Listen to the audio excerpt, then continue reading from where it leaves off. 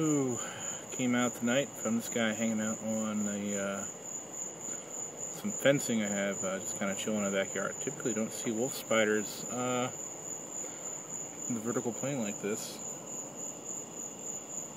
This one's not really a species I've seen much of around here. Try and focus a bit. This camera's not really great for macro work, but it's not a very big spider. A little jumpy though. Let's focus it there.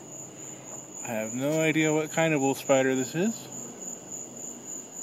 Definitely a wolfie though. It's kind of dark. Something's biting my leg. I'm not really. It's kind of covered with a lot of bugs out tonight. It's kind of nice though. Weather's cool.